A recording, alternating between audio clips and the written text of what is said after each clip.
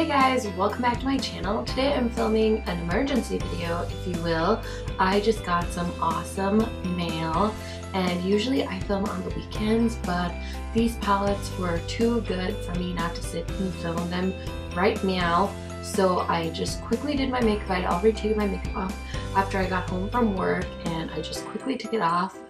And then I quickly put it back on again after I swatched these palettes, because I was like, these palettes are too good for me not to film a video and get this up right away. So if you're interested, just keep watching. I'm going to be filming a first impressions video on the Juvia's Place SAHARAN palettes 1 and 2. So this is what I got today, guys. I'm so freaking excited. As soon as they announced these, you know I had to mark it in my calendar. I'm a huge Juvia's Place fan. I first heard about this brand when I heard Coffee Break with Danny mention the Nubian palette. I believe, yeah, the Nubian 2 palette in one of our favorites videos, and I was like, I need to get my hands on that. It was sold out at the time, so I bought the first one, which is the green palette, and then I've since collected all of them. I even did get the SAHARAN palette. This one did come out the beginning of this year, and then they created 2 blush palettes to go along with it. This is what the SAHARAN palette looks like if you've never seen it before. I've been meaning to review these palettes on my channel. It's just that I've kind of gotten focused on the newer product launches that I haven't had the time to actually film a review on all of the Juvia's Place eyeshadow palettes I own. I think I'm going to hold off because they are coming out with a new eyeshadow palette called the Magic palette towards the end of May. So for today, I'm just going to focus on the blush palettes, you guys. Now, I actually just filmed my blush collection. These aren't going to be in it, but honestly, I kind of picked this one up mostly to use as eyeshadow. Now, I can't find if these are eye safe or not, but honestly, I don't care. I don't have very sensitive eyes, so I'm totally down to put some blush on my eyes. And this palette was actually a surprise for me because I feel like most of these shades will actually work with my skin tone. So really quick, I'm going to go ahead and try to put a look together with you guys. So I'm going to use both these palettes on my eyes, on my face, everything. So I've got a bunch of clean brushes. In the SAHARAN Blush Volume 2 palette, there's a really beautiful shade called Yara. So I'm just going to take a fluffy Morphe brush, the M441, and use this as a transition shade.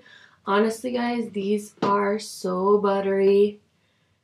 I just love their eyeshadow, so I feel like I'm going to love the blush palette too. And I already have foundation and like primer and concealer on, so I'm just going to do a quick eye look and use some of the blushes on my face. Okay, so now I'm going to deepen the crease with the shade Neo, which is like a beautiful burgundy shade.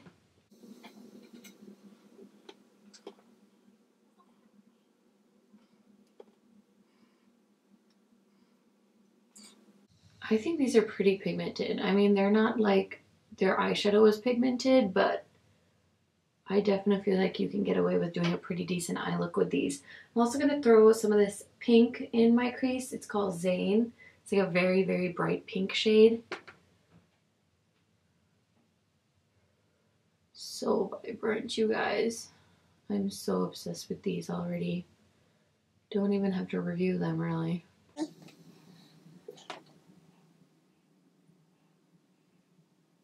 And there doesn't seem to be too much fallout. If anything, I'm just being really messy because I'm so excited. Pretty. Okay, and then I think I'm just going to use Zara on my lid. It's like a beautiful glittery shade. I feel like that would be a really pretty highlight on dark skin tone and an amazing eyeshadow on my skin tone. Oh yeah, here we go. It's a nice dimethicone feeling eyeshadow formula for me. I love their shimmer shades. They're so pigmented.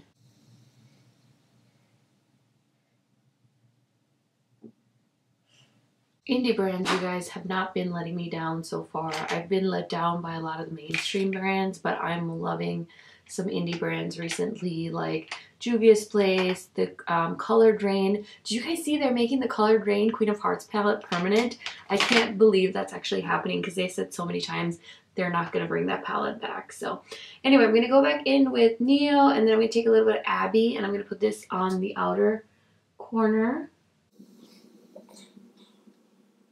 Just to give it some dimension.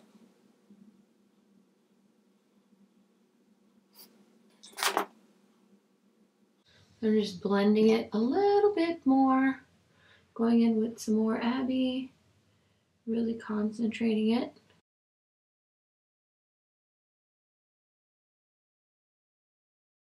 Yeah, and I think I'm just gonna leave it like that. I'm not gonna do anything too crazy. I just wanted to show you guys how the palette would perform on my eyes. So I'm just gonna throw some mascara on and do a little bit on my bottom lash line. And as you can see, there is a little bit of fallout, but I can brush that off. So I will be right back. Okay, so I wanted to show you guys my lower lash line. So I think I'm gonna just do a little bit of Toby on the inner corner. And I'm using a Morphe M432 brush. It's a flat shader brush. And I'm just placing this on the lower waterline. Oh, it's such a vibrant, like, orange shade. And then I'm going to throw in some Zane, kind of in the middle here, to blend it. I don't know where I got a cold from, guys. I'm sorry. I'm just so excited about this palette. I had to get on here and show you guys. Okay, and then Neo on the outer edge. So there is my finished look. What do you guys think? I mean, I just threw that together, so I'm pretty impressed with myself. Now let's play it with some blush. I feel like if you're light skin tone, this would make a pretty decent bronzer on you. I'm just gonna grab this brush here quick. This is a Morphe M527. I'm gonna try it as a bronzer. I don't think it's gonna work on my skin tone. And this has some product on it because I didn't have a clean brush lying around. But actually, you can see that, can't you? I think it looks pretty good. Probably not in the summertime, but I could definitely bronze with that in the winter. So let's use that to bronze up our faces.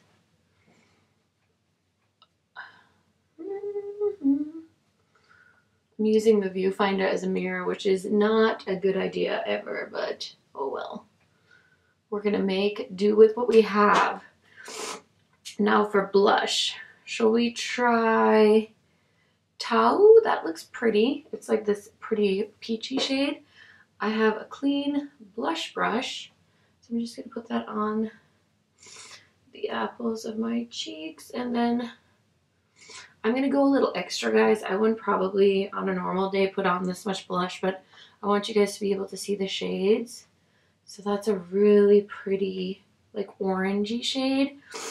And then on this cheek, I'm gonna use the shade B, which is like a pretty mauve-y shade. It's like right up my blush alley. So I'm gonna start on the cheeks and then pull back. And these are Morphe E4 brushes, by the way, if you're wondering what type of blush brush I'm using. So hopefully you can see that. It's like a really nice muted purpley shade. So there is the shade B and there is the shade Tau. And I use Yara as my bronzer on both sides. And then I think these would be beautiful highlighting shades. There's some shimmers in the palette. So I'm going to use Zoba, which is this pinky shade, as a highlight. And I'm going to use the Real Techniques brush. And I'm just going to sweep that on the high points of my cheekbones. This is a really pretty color. It's like a silvery gold pink. It's not as peachy as NARS Orgasm, but it's still really golden and gorgeous. I can definitely see it in the viewfinder. Hopefully it's picking up for you guys. I didn't even put a lot on. Let me see if I can get a little extra on here for you guys. Oh my god. That is beautiful. I'm going to throw some on my chin. right there. I look wet. This is a little intense. And then let's try one from the Volume 1 palette.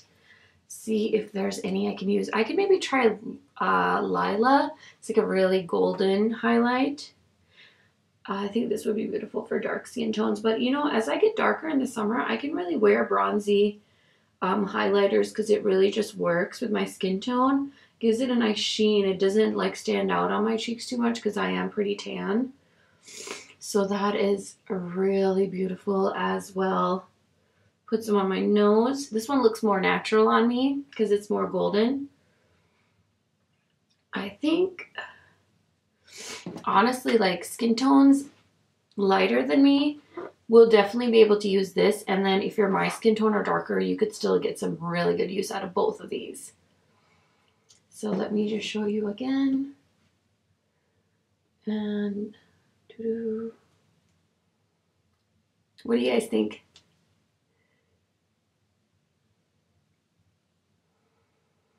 Okay, so let's get back into the review. Okay guys, so I am going to go ahead and round up this review or first impressions of the Juvia's Place SAHARAN Blush Palette Volume 1 and Volume 2. Those names are really hard to say, so bear with me. I'm just going to call them Volume 1 and Volume 2. But anyway, I believe the palette was inspired by this eyeshadow palette, and you can see the packaging is the same. They just did different shades. And I just love the presentation of Juvia's Place palettes. They really stand out in my eyeshadow collection and also now in my blush collection. They're really easy to identify. I like the size. They are really good for travel, very well made. The only thing is they don't come with a mirror, but I'm okay with that because honestly, the cost of these is amazing. Now these each retail for $18, which I think is an amazing deal. And I ordered these on Friday when they like pre-launched, and I received them today, which is Monday, which is pretty spectacular, especially when you're a YouTuber. I love getting things as fast as possible because then I can review them. Like I already said, I do work during the week, so usually I film on the weekends, but these palettes were just so exciting to me that I had to, you know, kind of stop and film for you. So a little bit of background on Juvia's Place. It is a Black-owned makeup brand. Most of their products are vegan. I did see on the website this is not vegan, and it doesn't really say on the website yet if these are vegan. I did try to look on the box and I didn't see it, so if anybody knows, definitely let us know in the comments down below. These do say they have a 12-month expiration date, which again, you kind of use your discretion on that if you ask me. And these products are made in the People's Republic of China, if you care about something like that. I've never personally had a problem with something like that, but usually it does mean that the ingredients are, not that they're cheap, but they are more affordable ingredients, and ergo the palettes are more affordable. Like I said, they are $18 a piece. They each come with 27 grams of product. Now, I love that these kind of remind me of the Anastasia highlighter kits, and I believe these are also made in China, if I'm right. Does it say on here? I can't remember, but I'm pretty sure they're made in China, which again, not a big deal, just wanted to let you guys know. But these two palettes actually have the same amount of product, which I thought is really interesting. But as you can see, the layout is very, very similar on these palettes. They have like 6 each. This one actually looks very similar to the Volume 2 palette. Not really very similar, but I think I like the idea of something like this because there are 2 highlighty shades or like more shimmery shades, whereas this is like an all highlighter palette, and that was $45, I think, the ABH Glow Kit, whereas this is $18. So again, very affordable. I love Juvia's Place. I can't tell you enough how much I love Juvia's Place, and I will continue to purchase from them. I know when they first started, there was like this whole drama about like palettes not being delivered and things like that. I've personally never had a problem like that, so I, you know, can't speak for everyone, but I'm just sharing with you my experience. Like I said, I ordered on Friday and I already got my palettes, which is amazing. There's not a lot of brands that will do that to get you such fast shipping, so I do really appreciate that. If you couldn't already tell, the palettes each contain 6 shades and they are currently sold out, but if you follow Trend Mood, she keeps updating when they go back in stock, so just pay attention and you will be able to swipe these up. Really quick, I'm going to go ahead and swatch these palettes for you, and then I'm gonna go ahead and end this video. So let's go ahead and swatch. I actually have swatches on my arm. I posted them on my Instagram, but I will go ahead and swatch on the front of my hand here for you guys. So I'm just gonna do live swatches. And here's what they look like on my fingertips. And I am pretty tan, guys. I don't know if you guys know this, but I'm a MAC NC42 at my lightest, and then I get pretty tan. So I'm just giving you a shade reference in case you're not sure whether these palettes are gonna work for you. I think at least one of these will work for any skin tone. So the first shade is the shade Yara. Then this beautiful pink shade is like it reminds me a lot of their eyeshadows, like their shimmery eyeshadows. And this shade is called Sola. This orange shade is called Tau. Again, one of my like favorite things, like orangey. And it's a blush shade, and I did use it actually on this side. And then B, which is the blush I'm wearing on this side. And then Zoba is the highlighter I paired on this side with B. And then the last shade is Lena. So these are gorgeous. Honestly, where can you get product like this for 18 bucks? Honestly, tell me where. Tell me where. Okay, I'm just going to show you again. So this is the volume 2. Okay, then we're going to swatch volume 1. Aren't these amazing? This is the color I throw in my crease. So, god dang. The shimmers in this palette are insane. Like, if you are a person of color, I can just see these working so well on you.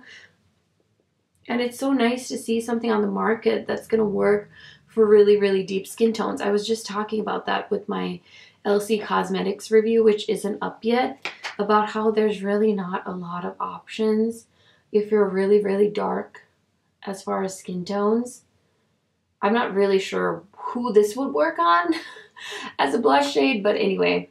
Okay, so I swatched. We have Zara, which is this beautiful gold, which I can see that being a bomb highlight on dark skin tones. Neo, Lila, which I used as my highlight on this side. It's a little bit of a lighter bronzy shade.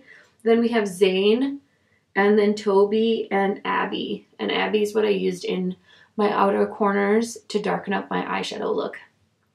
Okay guys, that is it for my review on the Juvia's Place Blush Palettes Volume 1 and Volume 2. These are amazing. They're a new product, so I wanted to get on here and film for you guys. Hopefully this video wasn't too all over the place, but if I missed anything, definitely leave me a question in the comments down below, and I'd be happy to get back to you on anything that I missed out on. If you did find this video useful, please go ahead and subscribe to my channel and give it a thumbs up.